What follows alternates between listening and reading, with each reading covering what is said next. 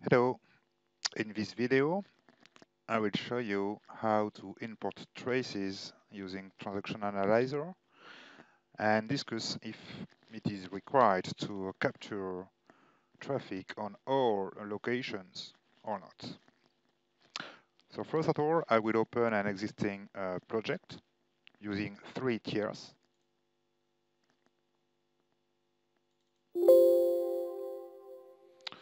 So as we can see here, we have a client talking to an application server that is then talking to a DB server. So we have 3 tiers. If I am looking at the network topology that has been used,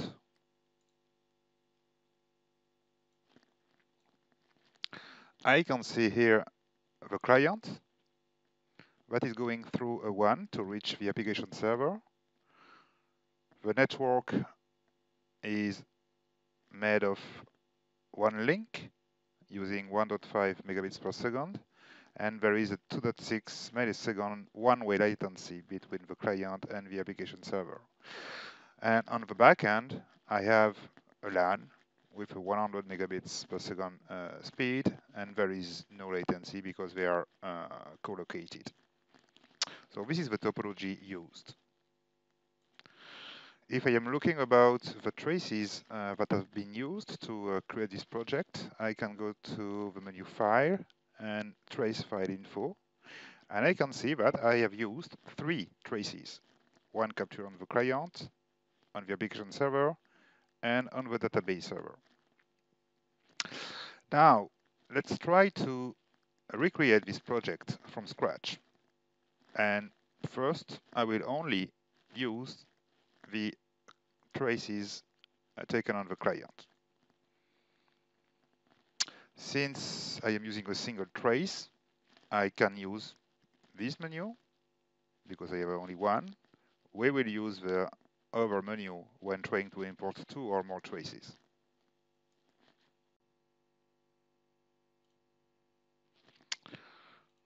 So I'm starting with a trace from the client. Now, if I'm going to the data exchange chart, I have only 2 tiers, the client, and I can rename here the IP address to use application server. I do not see the traffic to the database, and this is normal because I am only looking at the traffic sent and received by the client. And this one is not talking directly to the application server.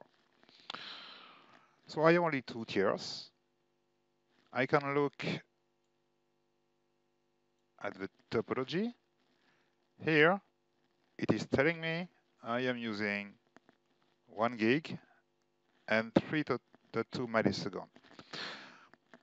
As you probably know, Transaction Analyzer is trying to find the one-way latency, looking at the packets, but it will never be able to give you the minimum bandwidth between the client and the server. So here, what I need to do is to update the tier location. I can put here site 2 and here site 1, just to rename them. And then I can change here the bandwidth between the 2 sites to use 1.5 megabits per second because it is the one that has been used in the project I have used before. And we can see that the one-way latency has been updated now because I have changed the minimum bandwidth. So I am using the right network settings now, and I can generate app doctor results. I have only 2 tiers, and most of the delay is spent on the application server. This is something we can easily see if we are clicking on Show Dependencies, because we can see here this big white triangle that are related to application delay, meaning that here the server received a request from the client, and then it is processing them before starting to answer. Now, maybe that the application server is talking to another tier, and it is the case here. But since I am not capturing the traffic, all the delay will be flagged for the application server. Now I will try to import two traces from the client and the application server. So I need to use the other menu now, Simultaneous Capture, and I am selecting the client and the application server traces.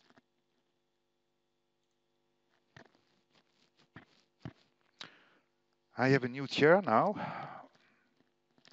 Why? Because since I am also importing the traffic for the application server, this one is able to see the traffic sent received by the client, but also the traffic sent received to the application, to the database server, sorry. I will rename it the tier we call database server.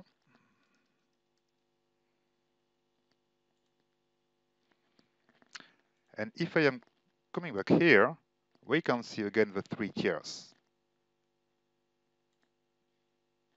And if I am clicking on Show Dependencies, remember the last time I had a single big white triangle at the application server, but now I can see this is not so true. Because, okay, I have something here, but I can see the communication with the backend. Then it is also processing the answer from the database before starting to answer to the client. So in that case, I have the full picture.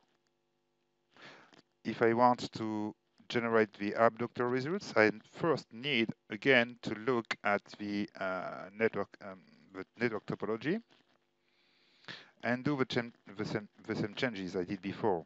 So between site 1 and site 2, I have 1.5 megabits per second.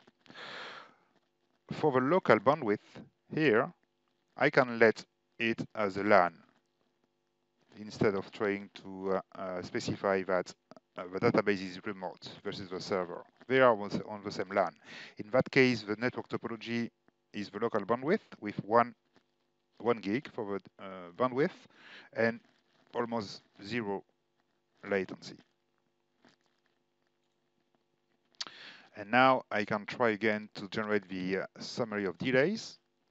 Here I can see I am spending most of my time at the application server, but less time than before because now I am also including the database application delays that are always shown in yellow for processing delays. So this is better now. I have a full picture, and I can try to also import the three traces to see if it makes any difference.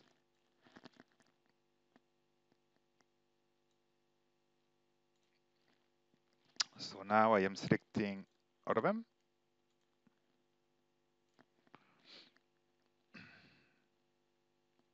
Here I do not have anything to rename, that's fine.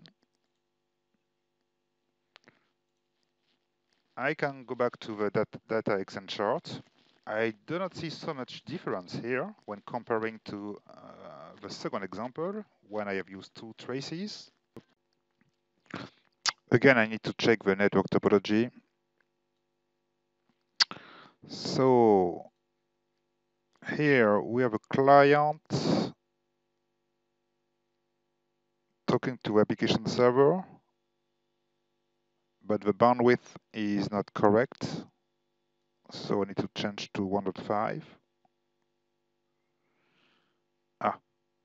In fact, now the client is located on site 3, so I rather need to set 1.5 here, and here I can put again 100 megabits per second.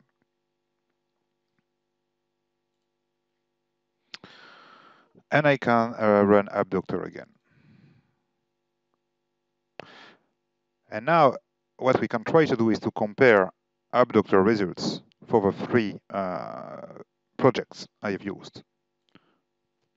So this is the first one.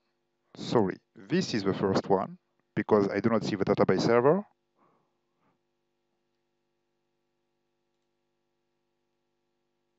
This is the second one. Here we can see that the delay from the database server is present, and it is included in this abductor because I do not have a database server there.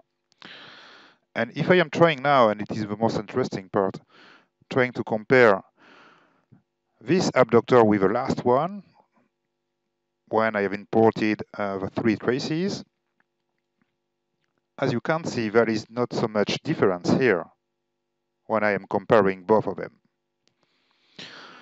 And this can be explained because between the application server and the database server, I am on the same LAN. So usually that means that there is not so much latency and there is almost no packet being lost. So in that case, if I am thinking or saying that the network is fine between both servers, it is good enough to capture only on the application server, because it will be able to correctly find when packets are arriving and leaving the database server. It is not true if I know that I have some problems on the network. For example, there is another one between the application server and the database server. In that case, it would have been better to also import the trace from the database server. Okay, and let's say I have only one trace I can use. Which one should be used for this transaction? The best one will be the one from the application server, because this is the only one where I will see the traffic with the client talking to the application server, but also the application server talking to the database server. If I can use 2 traces, I would use the one from the application server and the one from the client, because there is a one in between and I can have some network problems there. Do I really need to use 3 traces and include the one from the database server? Where, in this example, and most of the time, not really, because the application server and the database server are on the same LAN, and usually there is no network issues, and transaction analyzer is smart enough to correctly find when traffic will be received and sent for the database server. So sometimes people are asking us, do you have an agent to capture on a mainframe? And the answer is no. But is it really required? Not really, because most of the time there is a database server talking to the mainframe, so you can capture on the database server and it should be good enough. So this concludes this video. I hope you have enjoyed it. Thank you, and bye-bye.